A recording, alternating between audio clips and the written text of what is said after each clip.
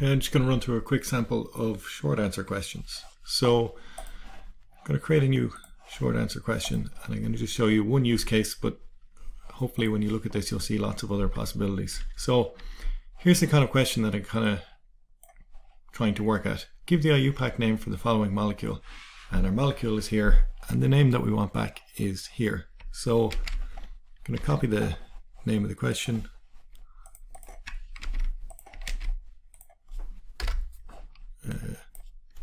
shorten that a little bit for the title. Great.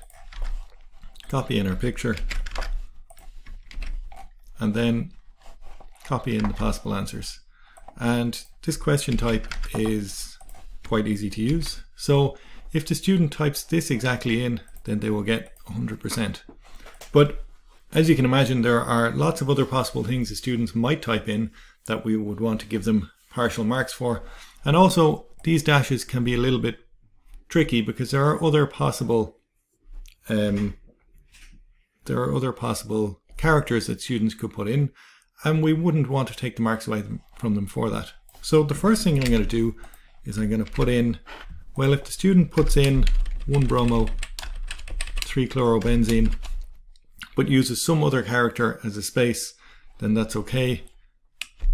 And I'm also going to let them have any character they want in between chloro and benzene. Now that's a little bit generous, and you can change that grading as you see fit. But what this will do is it will check first, it will check to see if this is the correct answer, or if this is the answer given, and if it is, it'll give it 100%. Then it will check to see if the answer matches this, and it'll give 100% for this. Now it is possible for students to play this system because it will accept anything for these two asterisks. So a student in theory could put in 1, 2, 3, 4, 5, 6, 7, 8, 9, 10 chloro, 1, 2, 3, 4, 5, 6, 7, 8, 9, 10 benzene, and still be given 100%. So you have to be a little bit careful when you're designing these questions. Of course, if students do try this, then you can restrict the answers, and you can regrade as you see fit. But that's not the only possibility. So we might also, if we copy and paste that down here, want to give the marks if the numbers are incorrect. So they get bromochlorobenzene, but they don't get the right numbering, well then we'll give them half marks. There are of course other possibilities. So what if instead of having bromochlorobenzene they have the wrong alphabetical order and they get chlorobromobenzene? Well, in that case, again, we might offer them 60% of the marks, and we might tell them alphabetical order is important.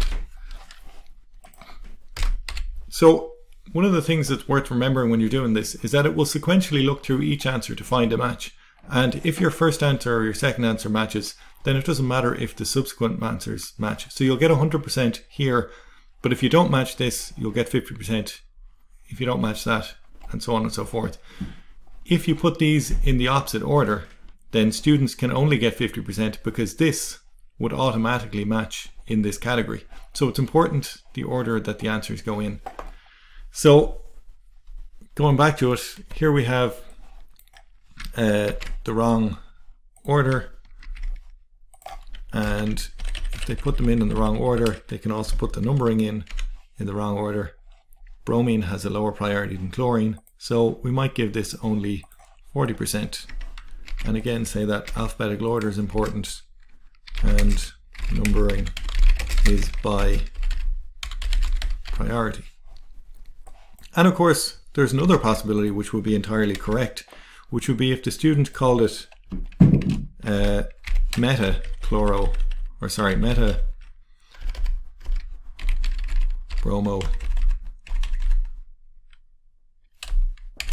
chlorobenzene, because that adequately describes a molecule as well. So we could give that 100% too. And then finally, just as a capture all, if it doesn't match any of those descriptors, we can put in a wildcard. So those stars will accept any set of characters and they will get no marks for anything else. And that just closes out the question. This is a really useful question type for these kind of questions. So we'll just save that, and then we can review it. So we can try out different possibilities. If we call it meta bromo chloro benzene, we can see that we get 50% of the marks. So something has gone wrong, and we're going to have to review our question. And you can see